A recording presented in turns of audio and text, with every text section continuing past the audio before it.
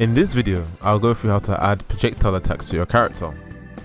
I'll mainly focus on the fox character for the projectile, but if you're looking for a projectile that has a knockback and sprite animations, I should have a timestamp in the description where I go through Wolf's projectile attack.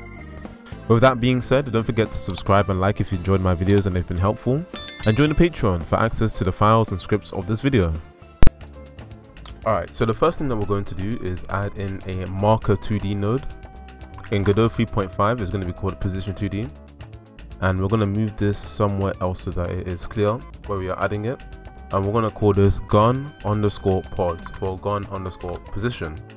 Then from here what we're going to do is go into the fox script and we're going to scroll up, and where all our unready variables are, we're going to add in a new one.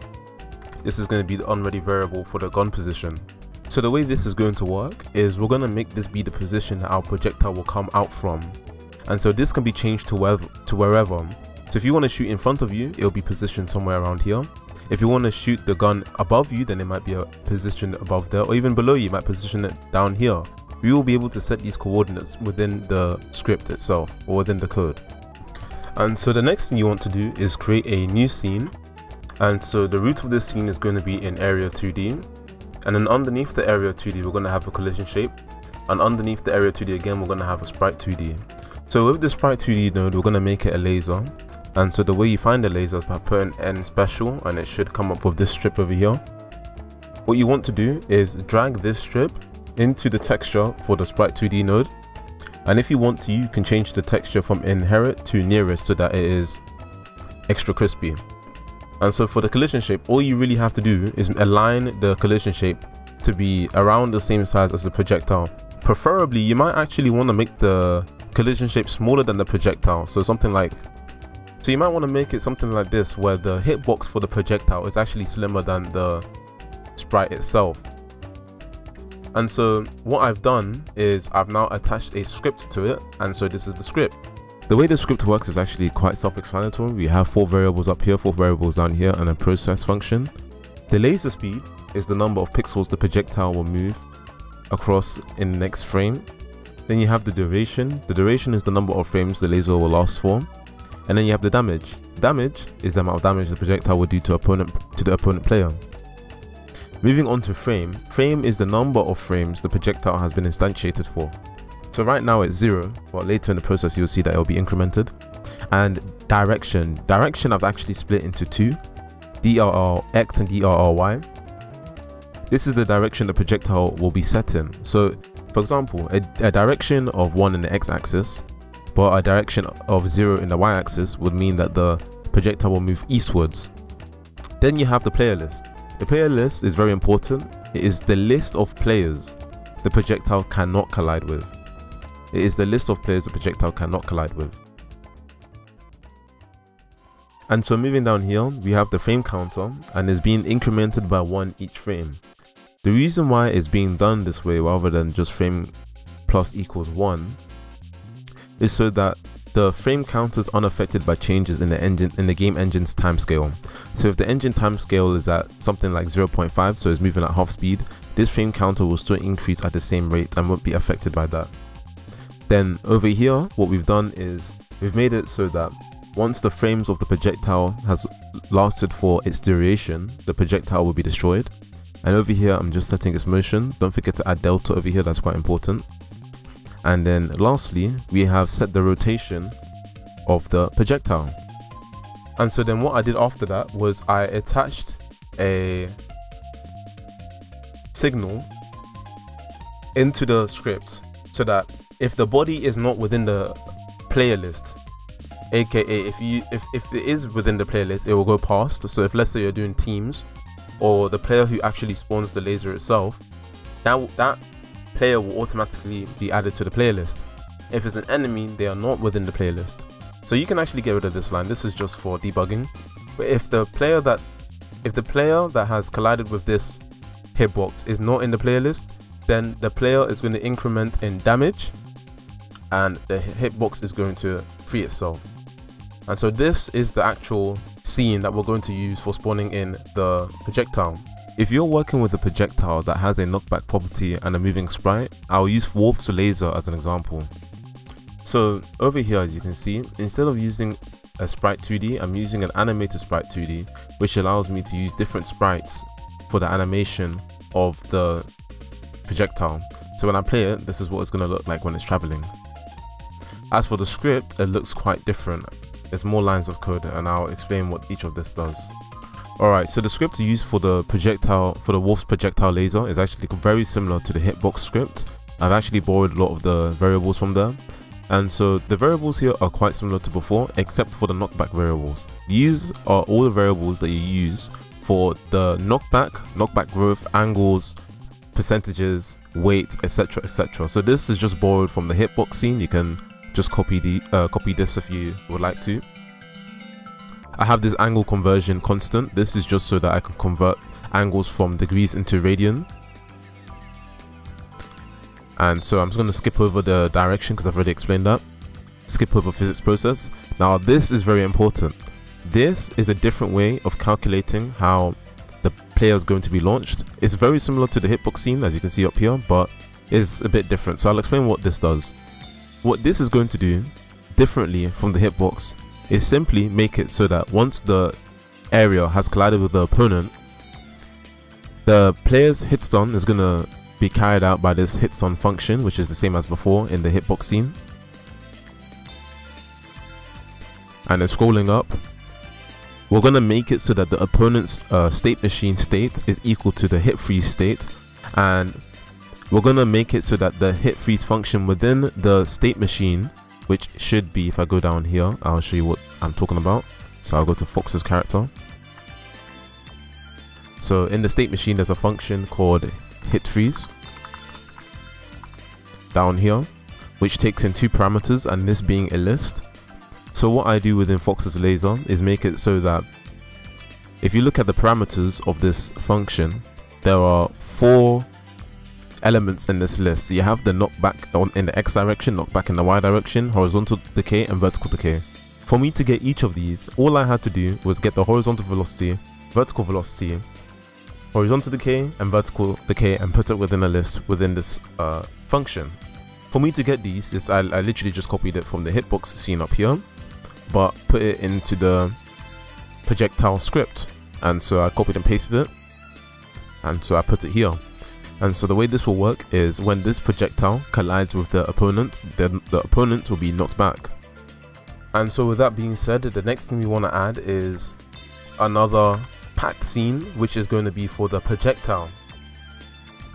And so this is where our projectile is going to be spawned from this variable over here.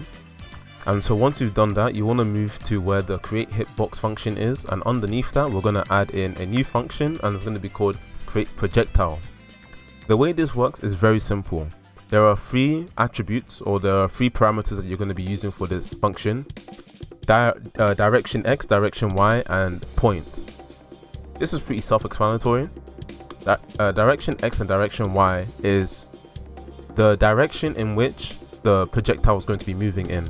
You could also reformat this to use an angle simply if you want that to be the case, but I chose to have an X and Y coordinate based angle system. And lastly, a point. This point refers to the gun position that we made earlier.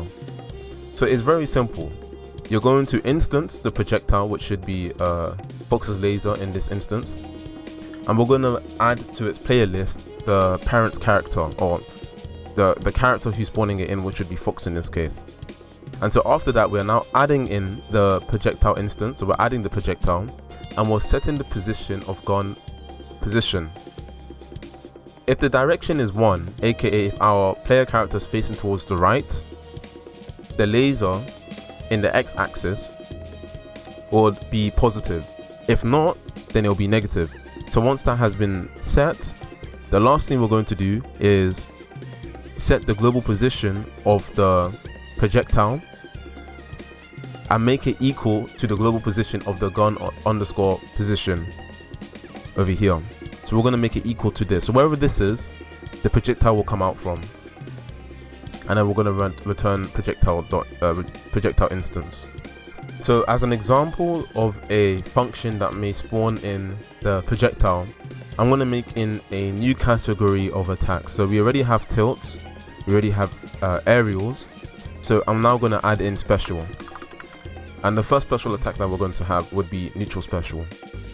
And so what we're saying here is if frame is equal to 4, then we're going to create a projectile that will shoot in the positive X direction, 0 in the Y direction, and with the gun pause being at a position of 50 pixels to the center of the box, so 50 pixels in this direction.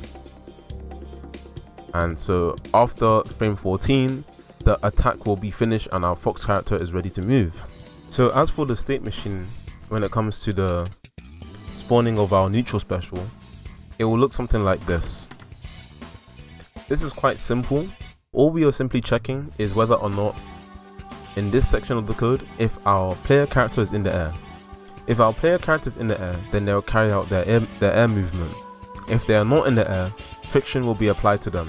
Furthermore, if the current frame of the attack is 1 or let's say 0, then it's simply going to spawn the projectile from its parent in neutral special.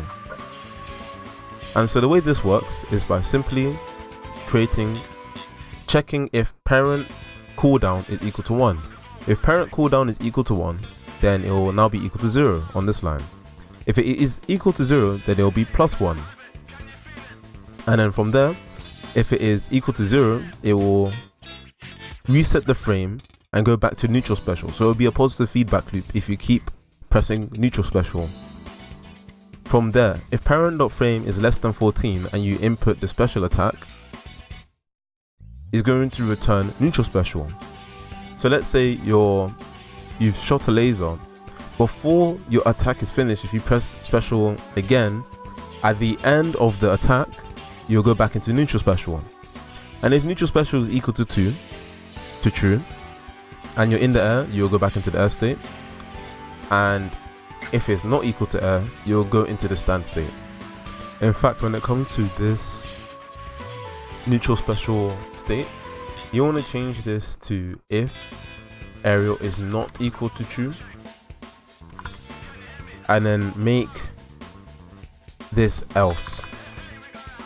Furthermore, when you scroll all the way down and then you go to the aerials function, which is over here, you want to add in some new states, and so this state would also include states.neutral special, which should look something like this. So it should look something like this. Another thing that you might want to do is scroll down, and we're going to add in a new category of attacks, and we're simply just going to call this attacks. And underneath here, we're going to add in this variable called projectile_cooldown. This will be used simply to instantiate the cooldown for our projectile so that you cannot spam it infinitely. And so the next thing you want to do is add in the animation and the label for the neutral special. So simply above there, we're going to add in a line of code that looks like this: states.neutral special, play animation, and then neutral special. Then parent.states.text is going to look like this. And so for the sake of the video, this is how we're going to add a neutral attack for our fox character. When it comes to the actual special attacks, which I should have another video on, your neutral special, aka your laser in this case, should be a part of your special attack tree, similar to our air attack and our ground attack tree. But for the sake of just simply doing a projectile, I'll simply make neutral special its own state without any tree from it to derive out from. So what you want to do is add in a line of code that looks like this: add state and then neutral special. And then at the very bottom, you want to add in a new function, maybe around where the aerial function is and the tilt function is. You want to add in a new function that looks something like this. So function special, if states include, and then these states. So these are the states that you're going to be able to do a special attack out from. In this case, we're doing neutral special. It's going to return true. And so once you've done this, you want to scroll all the way to the top.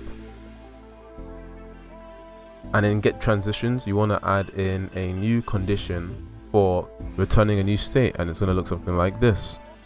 So what this is saying is, if you have just pressed the special attack button and special is true, then you're going to reset the frame to 0, and you're going to return the neutral special. For the special attack video, it should just say special, but for the sake of this video, just to demonstrate projectiles and neutral special, it will return neutral special. And so once you've done that, we can go and test out if this works. Before we see and test if this works, don't forget to go to your project settings, go to input map, and make sure you have your special attack assigned. So before we actually go into the main stage, what you want to do is click on Fox, instantiate the projectile scene that we had from over here, save. Then what we can do is go to the project, go to project settings, input map, and make sure you have a button assigned to the special move. Once you've done that, go to the test stage, and you want to make sure you've added in a Fox character, which I have already, and then from here you can actually start the game. And the first thing you'll notice is that we are now able to shoot our projectile. Now you may notice actually that we're not able to shoot it in the air. This is something that we can fix really quickly.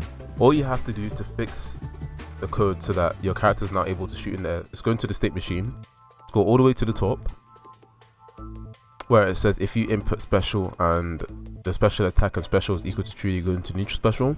All you have to do is go to the air state. So if I go to air, add in a new line of code that looks something like this.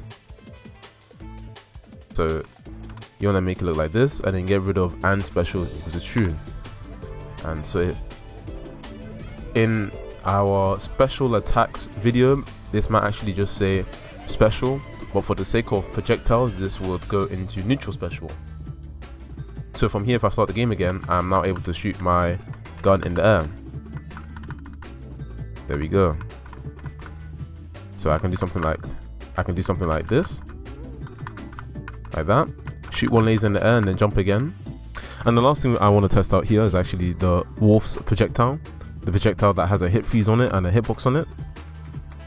So as you can see, the animation is playing very well, and it works perfectly fine with the knockback I've set for it. So yeah, that should be it.